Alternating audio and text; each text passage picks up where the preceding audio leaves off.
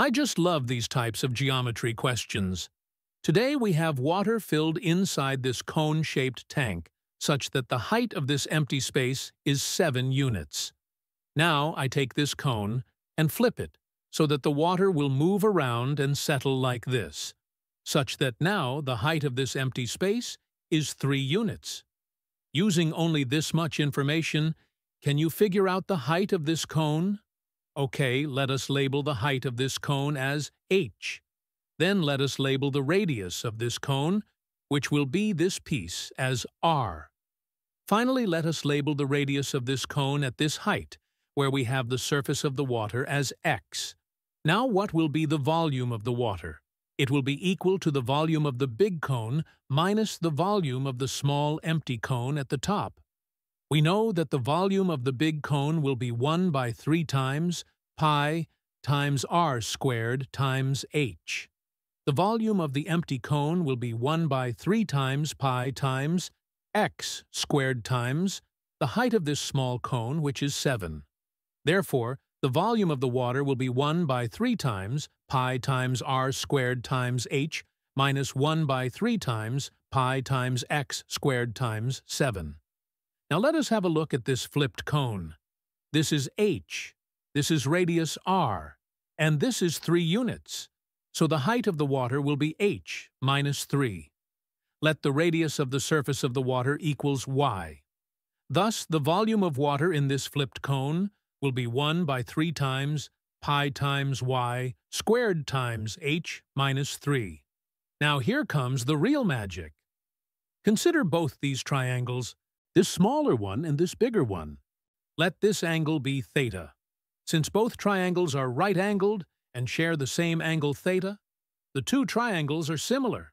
Therefore, we can say that this side, or x, by this side, or r, is equal to this side, or 7 by this side, or h.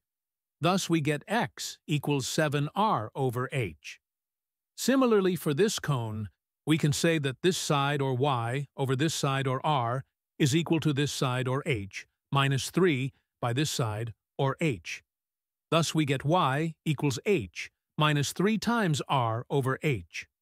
Let us substitute the values of x and y in terms of r and h here and solve for h. This becomes pi r square h over 3 minus 7 pi over 3 times x square, or this square, so we can rewrite this as pi r square over 3 times h minus 7 cube over h square, or pi r square over 3 times h cube minus 7 cube whole divided by h squared. Now substitute y squared here to get this, which will become pi r square over 3 times h minus 3 whole cube over h square.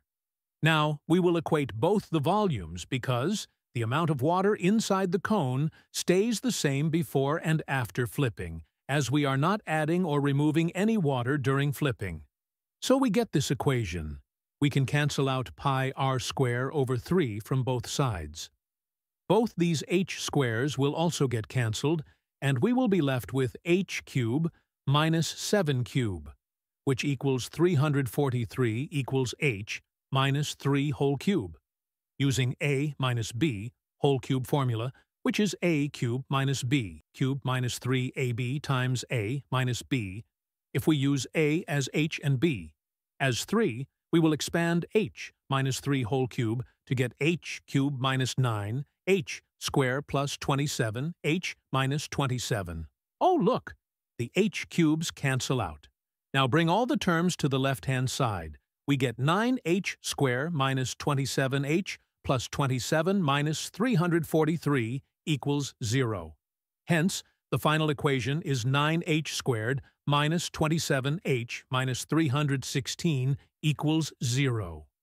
Now I will not bore you by solving a quadratic equation. We can do so easily by using a quadratic formula. Thus we get h equals either minus 4.61 or 7.61. But since height h cannot be negative, the only valid solution is h equals 7.61. And we are done. This is the height of this cone. My mind is literally blown away right now. If you enjoyed this video, Please don't forget to like, share, and subscribe to our channel. Also, you can support my channel by joining our community and becoming a member. So good!